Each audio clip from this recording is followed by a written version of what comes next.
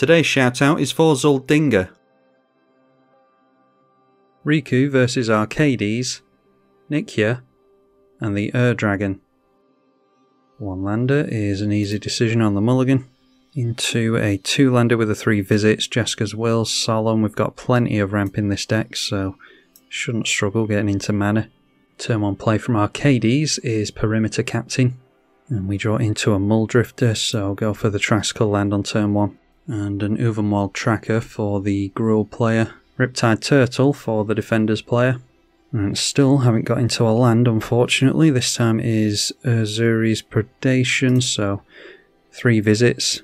Worst case scenario, we'll just have to go for Jeska's Will next turn and make a bunch of mana into Solemn Simulacrum. If we're lucky, we can get down a Treasure Nabber as well, because the Dragon has just gone for a Soul Ring. We get our first token from the Forgotten Orchard, and the Dragon goes down to 4 cards in hand after playing a Skull Clamp. Earthcraft from Nikya, and the tracker swings into the left. Arcadse throwing out a Rampant Growth. So the highest cards in hand now is 5 for the Jeska's Will, so yeah, we could maybe try our hand at drawing into a land with the Muldrifter, but it would be much more preferable if we get a land off the top here. Okay, and that's Boseiju, I'll take that. So play the Boseiju, and we'll leave our opponent with a Soul Ring for now. We'll get down the Solemn Simulacrum. Insight being played by the 5 colour player now. Whenever an opponent casts a green spell, draw a card. That should be pretty good in this table against 3 green players. Noteworthy that he did miss a land there, unfortunately. Nikya has been given a Spirit token by the Dragon player, which is not necessarily a good idea when there's an Earthcraft in play. Able to generate more mana now. Beast Whisperer will draw the Dragon player a card. And it seems as though Nikya might be missing a land as well. And the first commander is Arcadse the Strategist. Again drawing the Dragon a card. And the more cards this player has in hand, the better the Jeska's Will is for us at least. Alright, a Curiosity Crafter. Could drop that down and then swing in with this and draw a card. Yeah, we could go Jeska's Will here. 6 mana made by this means we can get down the Treasure Nabber with 3 mana left, ready for the Curiosity Crafter. And this can swing in to draw a card and try and make a land. Yeah, don't like losing out on the Jeska's Will when we're not using it as card advantage as well, but I'm not thinking of rushing down Riku anytime soon, so we'll go for the Jeska's Will to make 6 mana. So yeah, let's get this into play now. Could hardcast the Muldrifter, I suppose, but yeah, maybe that is a better idea, because how many tokens are we going to have for the Curiosity Crafter over the course of the next few turns? Not necessarily a lot. We could refill our hand with that after something like Uzuri's Predation. So yeah, let's just go Muldrifter actually. And we do manage to get into a land, as well as a Mythos of Eluna. So that could become a copy of this thing, and we could draw a bunch of cards off that. Anyway, get down the land and pass. Okay, Blasphemous Act, apparently going to wipe the board before we can steal anything with the Treasure Nabber. We will draw a card to the Solemn at least. And that gets us into Dockside Extortionist. Not too many artifacts and enchantments in play at the moment, but I'm sure it'll come in handy, especially when we can make token copies of it. May just go for the Riku next turn. Taurian Mauler from our opponent, and we will have a Spirit token under our control, so again, the Curiosity Crafter might be relevant. Skull Clamp goes on the Mauler. Arcadse being played again. Putting a plus counter on the Mauler and drawing to this. Okay, a Grim Monolith. Don't think we need to play Grim Monolith. I think we're fine to just get down the Riku here, because next turn we could get copies of this and make maybe a Soul Ring and an Insight, maybe a couple of Insights. So drawing our opponent a card again, another plus counter on the Taurian Mauler. We can chump with the Spirit token. Sword of Body and Mind for our opponent will be pro green and blue, so I'll have to be careful who he gives these colourless spirits to. Giving a colourless spirit over to Nikya. And then a Wheel of Fortune. Well, we've got a full grip anyway. I do like the cards in hand, so that's a bit of a bummer. Maybe should have got down the Grim Monolith, but wasn't expecting that. Kozilek was discarded by the Dragon. Didn't get to look at his graveyard there, but I'm surprised that he has an Eldrazi in the deck. We just draw into a fistful of lands. That could not have been a much worse wheel for us. That will change the outcome of the game. Incubation Druid for Nikya. And then tapping down the Incubation Druid into the Earthcraft straight away. Doing the same with the Spirit. Not worthy a Castle Garenbrig is now in play. So a Burnished Heart makes it to the field. Wall of Runes for the wall player. So drawing a card to Arcadse, deciding to scry afterwards from the runes. And now an Angelic Shield. So creature's going to get a further buff to their toughness. And then our opponent sacrificed the Angelic Shield in order to bounce Arcadse back to the hand. We're seeing another board wipe here. Alright, a non-land card please. Preferably one that can get us back into this game. Okay, awesome, and Arcadse decides to just quit on us. Alright, Garruk's Uprising is not going to draw us a card. It's not going to draw us any cards anytime soon. Get Field of the Dead out before we see another Secret Wheel. And that will trigger straight away. So I think holding up the Beast Within in order to make copies of that should be fine. We'll just pass. Rin Seri looks as though this might be tribal. Did play against a similar deck on the channel, not sure who the user was. Might have been the same player. Anyway, Avian Changeling coming down now. And we are going to get another Spirit token. A dog and a cat token going to be made thanks to a Changeling being cast into the Rin Seri. And now going for a Skull Clamp onto the dog with the remaining mana. I think now's a good time to try and deal with our opponent's card draw here. That will trigger the Insight and the Thorium Mauler. And we'll make a copy with the Riku. So Insight and Skull Clamp both going down. Was obviously hoping to get a copy of the Insight, but it wasn't to be this game unfortunately. So now punishing us by swinging in with the 9/9. We can chump that all day. I'll chump with the zombie. It might be that they get pro black on a sword. Now that they're showing us that they have at least one of the swords in the cycle. Sacrificing the Burnished Heart to make some more lands. And then casting a Farhaven Elf in order to ramp a bit more. 5 cards left in hand. Alright, now drawing into Amphin Mutineer, so we can exile some stuff with that at least. Won't trigger the Garruk's Uprising unfortunately, because it's 1 power shy of that. Drop the Polluted Delta and crack it to make a couple of zombie tokens that we can chump block with. So if we want to play this, it's going to be 6 mana to play and copy it, so that means that we can't go for Garruk's Uprising or hold up the Otawara, but I think we need to progress our board if we can. So with Amphin Mutineer, we will get rid of the Rin and Seri, and then Riku of 2 Reflections. We might as well, yeah, we're not going to hold up Otawara. Let's just go for a Simic mana to make a copy. And it's noteworthy that we do have to exile a non-salamander token, so as much as we'd like to sacrifice this, or exile this, it is a salamander along with all other creature types, so cannot target that. We'll go after the Incubation Druid before it gets its counters, and we'll leave behind a couple of 4/3 salamanders on our opponent's side of the field, so plenty of tokens to go around. And if our opponent's swinging at us, it may well be worth throwing the Amphin Mutineer away, because we can get Encore on it to get more copies out. Authority of the Consuls will bring creatures into play tapped, which could be relevant against us with Field of the Dead in play. Then Maskwood Nexus is going to switch off the Amphin Mutineer because it will turn them all into salamanders. Path to Exile goes straight onto the Riku. So we will get to ramp and make a zombie at least. And everything's swinging in towards us. So we've got a couple of 3/3s, a 4/3, 2/2 flyer will hit us.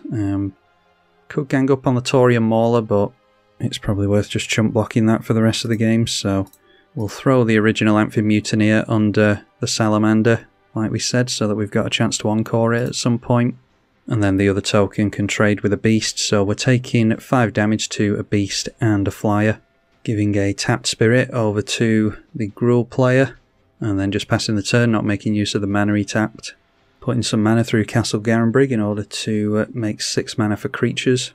So in comes Nikya, meaning that we're not going to be able to get down the Garruk's Uprising anymore. Luckily this is a largely creature-based deck. And throwing down a tapped Wood Elves in order to ramp further. Followed by Duskwatch Recruiter, which could be a means of card advantage. Good thing to have in play with Earthcraft, because it means at the end of a turn, if you've got untapped creatures, you can put the mana into this. And we see a Treasure Nabber on this side of the field instead. Only 1 rock in play, still that Soul Ring over there. At least someone gets to steal it. Okay, beginning of our turn, and that is a Clone Legion. So now, do we hold up the Otawara in order to bounce this thing? Can we get down our commander as well? Play a land. Field of the Dead doing some work for us here. Yeah, we've got exactly enough to get down our commander and bounce the Nikya with the Otawara. So we're going to have to give our opponent a turn with 4 cards in hand, unfortunately, but let's go for this. Oh, for some reason I've got it in my head that it's stopping us from casting non-creature spells. It's just my opponent that can't cast them. Yeah, okay. So, in that case, we'll get down the Garruk's Uprising. Ready for the Clone Legion. Glad I double checked that. Yeah, we'll get down the Garruk's Uprising now, so that we can Clone Legion into that next turn and hopefully get some big powered creatures to draw some cards. Won't swing in with our 1/1 and 2/2 Tramplers. Sword of Body and Mind goes on to the now 19/19 Mauler. Treasure Nabber is going to trigger once the Sol Ring is tapped. And then we see a Sword of War and Peace, so protection from red and white. Just missing protection from black, thankfully. We'll be able to get straight through to this player though for a hell of a lot of damage. Alright, but deciding to spread the damage apparently, this being equipped up with the Pro White and Red. So we get the flyer, the Mauler goes in at the right. Okay, so we go down to 28, it'll be a further point of damage from, or further 4 points of damage from the War and Peace. And this player down to 19, about to mill a bunch of cards. Forbidden Orchard going to give us the tapped Spirit token, seems as though he's just tapping that every turn in order to hand spirits out. Bunch of mana able to be made by the Nikya this time. So Duskwatch Recruiter being activated and revealing a Fierce Empath for a tutor, so I'm hoping that we'll be able to dodge a Crater Hoof here, but that's probably what's incoming. Would be nice to get at least one more turn. Activating the Recruiter again, and whiffed on that one. Activating it again, showing us Oracle of Muldiah this time. And then seeing Felden of the Third Path, Earthcraft untapping lands, and casting the Oracle of Muldiah. We see a Nykthos on top. I'm not sure if my opponent can play that or not, hopefully not. No, he can. Revealing a Myriad Landscape on the top with the Oracle. Has Devotion to green of 6 if he wants to tap down the Nykthos. Still has the Castle untapped as well. Playing that Fierce Empath in order to tutor. And went after a Terastodon with that, so yeah, even if he goes after our Riku, I'm not going to be too worried about it. Keeping hold of this would be preferable though. Goreclaw's on top now as well, after the shuffle. Oh, it's non-creature permanent, so it can't blow up the Riku anyway. That just means that it's more likely that it'll go on the Garruk's Uprising. Probably blow up a couple of swords as well. Anyway, Felden of the Third Path now coming into play. So now casting the Terastodon, the Taurian Mauler is a 23/23. Yeah, so definitely don't mind getting a couple of copies of Terastodon. Even if they do come into play tapped, it would be great if this thing gets blown up so that our stuff comes in untapped, and they are targeting the Authority of the Consuls and the 2 swords. So we get to keep this. Best case scenario for us. Some lands being untapped to the Earthcraft, which continues to do a hell of a lot of work. That's one of the first things I'll be blowing up. 3 cards in our opponent's hand, and he's managed to do a hell of a lot this turn thanks to the double mana. A Duplicant, and you would assume that would go on Riku, but might go on this thing because he's scared of it getting trample or something. He is pretty much tapped out here. And yeah, he's spreading the love going after the Riku, unfortunately, so would have been nice to get down 2 Clone Legions, but 1 should do. Alright, so not seeing a Crater Hoof win. Defense of the Heart might be a bit too slow, but if we don't draw into anything else, we might be able to sneak it down. We're not paying the 2 mana into copying the Clone Legion, so yeah, let's point it over here. By far the most relevant creatures on that side of the field. No means of token doubling or anything like that, unfortunately. Like we saw before, the wheel really slowed us down, so you'd expect the Clone Legion to be much more scary than this, but should get a decent amount of work done regardless. So we've got a Terastodon trigger, Fierce Empath, we can search for something, Farhaven Elf. Duplicant can exile something, we only get 3 draws from the Garruk's Uprising, but it's better than nothing. So let's go draws from Garruk's Uprising last. And the client's really bugging out here because of all the permanents that are in play, so hopefully the client doesn't crash. Then we'll get the tutors on the stack, because we want to get the lands and stuff out before we make draws. And then Terastodon can go definitely after the Earthcraft. We want to blow up the Maskwood Nexus as well, because we don't want all these things to be, what was the creature type, salamanders? Yeah, we don't want them to be salamanders, keep the Amphin Mutineer relevant. And we'll blow up the Nykthos Shrine to Nyx as well. And then we'll force our opponent to swallow up mana next turn by getting down the Nikya. You get rid of our commander, we'll get rid of yours. There is a Dragon Broodmother on top of our library. Goreclaw still on top of our opponents. We get to search for a forest with the Wood Elves as well, which will be an untapped land. So we've got Breeding Pool we can grab. Still a Tiger as well, so got both of our colours left available. Grab a basic. which triggers landfall on Field of the Dead, of course. And we are shuffling, so changing the top cards of our library. Search with the Fierce Empath for a big creature. And there aren't too many artifacts for a Cavern Horde Dragon, which is the risk you run with having that in your deck. So I'm just going to go for the Tishana. We can play that next turn and hopefully draw a bunch. So we've got all of our colours available. We can get a red in with the mountain if we want to, so Tropical Island should be fine here. Obviously not sure what we're going to draw with the Garruk's Uprising, but did want to minimise the number of lands we draw, but apparently failing at that. Draw into a land, a Sakura Tribe Elder, pretty poor draws for us this game. And another land, of course. Rapid Hybridization is on top of the library. I don't think we mind shuffling that away. We do have double mana now thanks to having a Nikya in play. Although, thanks to that as well, we also can't get down Defense of the Heart, can we? So best shuffle away that Rapid Hybridization. We'll go after the Tiger with the Wooded Foothills, and this will continue to trigger for zombies. And now an Ancient Tomb on top, meaning that we can actually play the Tishana. And we're best doing it now, I think, before the board gets wiped. So play out the Ancient Tomb. And yet another land on top in Barlaged Sanctuary.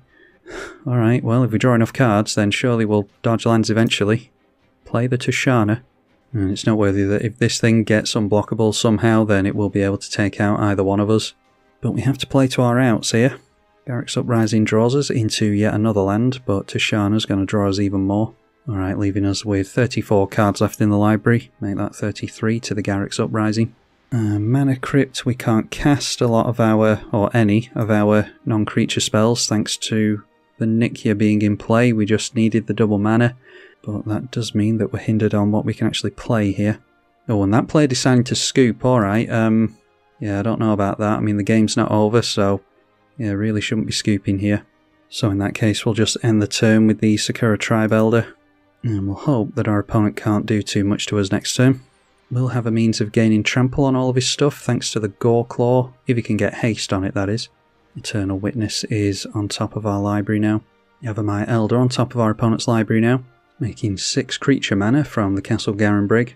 Doesn't have his Earthcraft available anymore, so even if he gets his commander down, not necessarily going to be able to generate enough mana. Imperial Recruiter will get him a tutor though. And now seeing a Bane of Progress from our opponent. Nothing we can do about that. It's just the Garruk's Uprising that gets blown up here anyway. Oh, there's a duplicant as well, which I don't think we really care about. So if that's all our opponent's got, I think we should be winning next turn. Not sure how many basics are left in the deck, but I don't particularly care about E-Witness on top anyway, so we'll gain an extra mana for next turn with the Sakura Tribe Elder. Alright, just one basic forest left. And Sakura Tribe Elder instantly replaced with a zombie token. Goldspan Dragon is much better anyway, although I don't think we need it. So I'll definitely make use of our opponent's commander here, thanks to all the ramp that it's going to give us. Blasphemous Act on top of the library. And I think the first thing that we want to get down is our mana tripler in Nyxbloom Ancient. And that enters, so then it's in for Terror of the Peaks, and I think we all know what happens from there. Each of our lands tapping for 4 mana. Play the Goldspan Dragon. That enters and hits our opponent directly for 4 thanks to the 4 toughness on the Goldspan Dragon. We can make a copy of the Terror of the Peaks with Progenitor Mimic, so we'll do that. Progenitor Mimic will make a copy of the Terror of the Peaks every turn, and it enters as a copy itself, so once again it is 5 damage this time. And then what's the biggest creature we can play? Probably the Old Gnawbone, so we'll get that in, and that will be enough to deal with our opponent. Yeah, so our opponent's scooping there should have taken the damage. But yeah, the game had gone on quite a long time. The Old Gnawbone enters, and it triggers both of the Terror of the Peaks for 14 damage to our opponent. So yet another example on this channel of why you don't scoop even when the chips are down. Had a really good hand there and got it absolutely decimated. Actually couldn't have drawn into a worse hand than we did. But one good top deck was enough to turn it all around, so hopefully you all enjoyed this Riku performance, even though Riku didn't stick around for very long. I don't imagine he'll tend to in this deck. If you did enjoy it, then please leave a comment below, and a big thank you to the patrons for their financial support of the channel as well. I'm tribalkai. Thank you for watching.